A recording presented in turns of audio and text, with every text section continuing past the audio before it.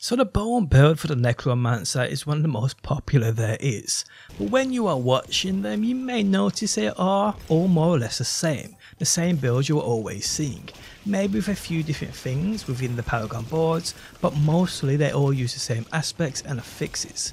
Today guys, I bring you my not so normal bone build guide. How's it going guys, my name's DPJ, and if you do enjoy the video, leaving a like really helps out, and if you like what you see and want to see more, be sure to subscribe.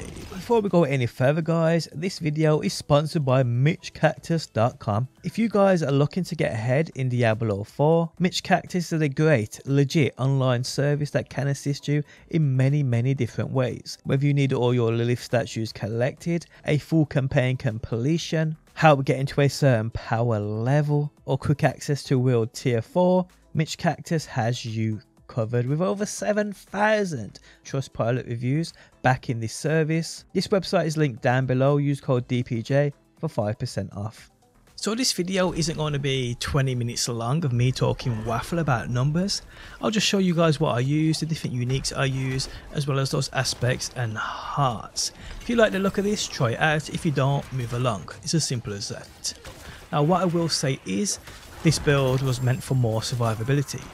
Every right setup bone build I've seen do crazy amounts of damage. Nothing changes with this one, but most of the time there are other builds I am seeing, they're getting one slapped by most enemies on those higher difficulties.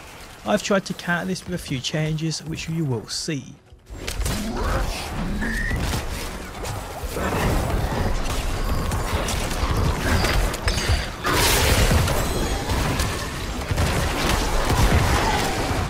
Now my level when recording this is under 90, the gear I've been using to do nightmare dungeons, sometimes 30 levels above me, I've had from like a level 70.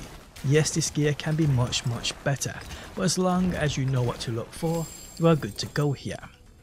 So firstly guys, we have this skill tree. I won't bore you with this, I'll just try and cut to the chase. One point into Reap and another point into, well, we just want to get to the Acolyte's Reap, just to create those corpses in times of need. This, once you are on a roll though, is much less needed, so you do sometimes find yourself not using this at all. Now you want to max out that bone spear and then onto that paranormal bone spear, which improves critical strike chance. 3 into both unliving energy and imperfectly balanced. And then you want to put 3 into that hewed flesh. These work like a charm and are, well, they seriously drive this build.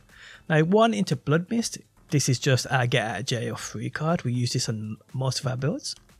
Use only when things get a little too hectic. We then put 1 into corpse explosion, and that's about it. That is all that's needed here, and I'll explain later. And then we put 3 into grim harvest and fueled by death. Now you want to put 3 into death's embrace and death's reach. We then use 1 in corpse tendrils, going across to plagued corpse tendrils, where enemies hit by this become vulnerable. We then put 3 into that necrotic carapace. Then we put 3 into serration, 3 into compound fracture, and 3 into evulsion. Moving down guys, 3 into standalone and 3 into momentum mori. We then use that Bone Storm as our ultimate, going into Supreme Bone Storm, and then we use Ossified Essence. Okay, so on to the armors and weapons. Let's start with the obvious and the one I don't see anyone else using, especially with this build, and that is the Temerity. This, by the way, is the older version. I'm yet to get the new one drop. So what's great about this is the aspect. Effects that heal you beyond 100% life grant you a barrier. The newer version is even better in how it works, but this is still great. This means guys, from any form of health regen, no matter the source, grants you a barrier which allows us to tank more than usual. Great for survivability. Now the way in which I have this build set up is that so we more or less constantly have this barrier active, and I'll explain more as we go through the items that I use. Okay, so looking at my jewelry here with the hearts I have applied, firstly my amulet. We have a shitty roll here, but added ranks into Evulsion is great.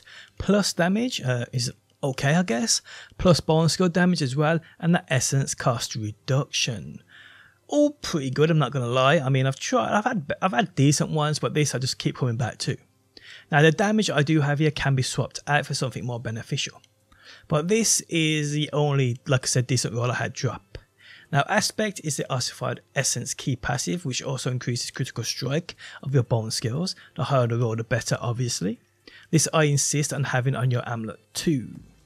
The heart we use here is a Wrathful variant where critical strikes and all subsequent damage within 4 seconds is absorbed by your target, then all that damage erupts and causes even more damage. This is a must and works like a charm with that damage for that damage output. Okay, so ring 1 we have plus critical strike damage with bone skills, plus maximum essence. This could be swapped out for resource gen, I guess. We have plus critical strike chance, this is decent, and plus that vulnerable damage too, which is incredible. Aspects you want deal extra damage while you have a barrier active. Because of their temerity, you always have that barrier, so you always get that extra damage here. No, you obviously won't deal as much damage as what other aspects could offer you here, but because of that barrier and survivability, it's probably more important within the end game. This just makes sense to use this, and it pairs beautifully in giving you extra damage with that temerity. Like I said, great. Now the heart we use here is a vicious variant where you gain critical strike damage, but your non-critical strike damage is weaker. With this build you more or less always see that critical strike damage, so it makes sense to use this and it works wonders for that damage output for sure. Okay, so ring 2 my roll is pretty bad. Damage to close enemies should be changed. It's just I'm at a point now where it costs so much to re-roll it. We have critical strike damage with bone skills, great. Critical strike chance as well as resource generation. Aspect we have a bad version, but it still works well. Up to a 10% chance to generate 30 essence upon hitting a vulnerable enemy. This basically all our enemies will be vulnerable because of that corpse tendrils and the way this will pop, thanks to this heart. So the heart we're using here is another vicious heart, and this is absolutely key for this build without a shadow of a doubt. So walking near a corpse automatically activates those corpse skills, and it activates them free of charge from left to right on your skill bar. Definitely have corpse tendrils first and then corpse explosions second. This more or less means you rarely have to press any of these triggers, you don't have to wait for no cooldowns or anything, and the benefits are absolutely massive here. And this alone pops every corpse around you within quick succession. Enemies are constantly pulled in by your tendrils and everyone that's hit becomes vulnerable. This means loads of extra damage with what we have going on here with this build. Now every corpse that explodes also gives you essence back, increased damage, and a chance to create a blood orb thanks to another aspect we use on this build. Now these blood orbs will trigger that barrier too, so keep that in mind. Also trigger Fortify via that catapace too, which is another bonus. So yes, this one heart alone guys gives massive benefits to this build. I'm truly going to miss these hearts when season 1 ends. Okay, so on to my helm.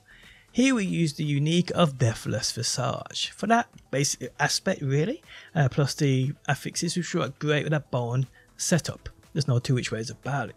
You get essence here, you get damage, and you get survivability too, so why not? On the chest piece, I'd recommend as much damage reduction as possible, even over the damage affixes I have here. But I like the roll I have, and at the moment I can survive with it, so I ain't looking to change it. Aspect here, you want consuming a corpse as a chance to create a blood orb. Again, blood orbs will not only trigger your health regen, this means that barrier for that survivability and extra damage, but we also get, but every other time we do pick up a blood orb, when you'll see them a lot on the battlefield, because like I said, there's a chance here for them to come with every use of a corpse. So every single corpse explosion, every single corpse tendrils, there's a chance to trigger a blood orb, which again gives you so many benefits. And obviously I'm only like a level 80 odd now. Eventually my next board is going to be the blood orb board, meaning I get way more benefits, which we'll talk about in a second when we get to the Paragon board. But yes guys, it's absolutely amazing for what we have going on here. Okay, so on your gloves, I have a few pairs. These at the moment are the best for me. I have a chance to heal for life. We have a plus percentage into that lucky hit. We have 4 ranked into Bone Spear, which I would say is a must. And we also have critical strike damage with Bone Skill. So actually not a bad roll whatsoever. Aspects you want: Bone Spear's primary attack makes enemies hit beyond the first vulnerable for a few seconds. Bone Shards from Bone Spear deal extra damage to vulnerable enemies. Enemies are most of the time, guys, vulnerable thanks to those tendrils anyway. So this is always active. You're basically always getting that damage. Now my boots ain't the best, but that damage reduction while injured helps an absolute ton. Also with that essence cost reduction. I would really look for movement speed on boots if you can. But the aspects you want here: critical strikes grant movement speed too. This helps a lot. So our 200 weapon is a scythe, purely because kills grant life, which means you can kill, it grants you life. This can activate your barrier. Again, we know what the bonus is to the barrier within this build. Affixes: you want core damage, you want critical strike damage with bone skills, vulnerable damage, and if possible you can try and land yourself critical strike damage, just an overall affix. I have intelligence on mine, which is far from the worst, so I'm happy for the time being.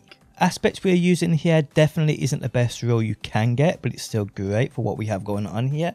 Gain 44% or 34%, sorry, increased critical strike chance for 6 seconds when you cast Corpse Tendrils. You deal 68% bonus critical strike damage to enemies damaged by those Corpse Tendrils. This just packs a punch, and we do so much damage because of this aspect alone. Okay, so moving on to the Book of the Dead, and everything as you'd expect is sacrificed. Skeletal Warriors, we sacrifice the Skirmishers for that critical strike chance. Skeletal Mages, we sacrifice those Cold Mages for that increased damage to vulnerable enemies. And our Golem is gone for that Iron increased critical strike damage. Okay, so now on to the Paragon board, which I will link down below within the video description if you want to go through step by step of exactly how mine is set up and eventually will be set up when I reach a level 100. By a quick summary here. So from the start we work our way up to the right, and within the first glyph slot we have Sacrificial. Okay, so moving up to the first board, and the first board we use is that Bone Graph board, making our way straight to that legendary node. Also using the Reinvigorate rare node and the Calcified rare nodes with supporting magic nodes around them too. We then go up to that glyph socket here where we use Amplify. Now making our way left to the Flesh Eater board, going straight to that legendary node. Then down to that glyph socket where we apply that Territorial into that glyph socket. We then go down onto another board where we use the Center of Death board here, working our way straight to this legendary node, and then left to the socket where we use that Grave Keeper. From here guys, I'm working my way left, and I'm going to use the Blood Begets Blood board here, making your way straight to that legendary node, then to the glyph socket, where here guys you want to use that Exploit glyph. And that's basically it, people. I've used this with the purpose of it being different, and I'm enjoying it for sure.